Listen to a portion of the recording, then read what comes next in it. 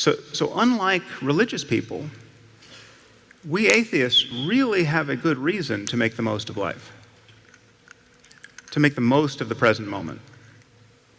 Because even if you live to be 100, there are just not that many days in life.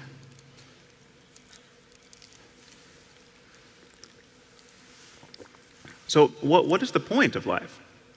I mean, is anything sacred? Does such a question even make sense? This is what religious people are worried about.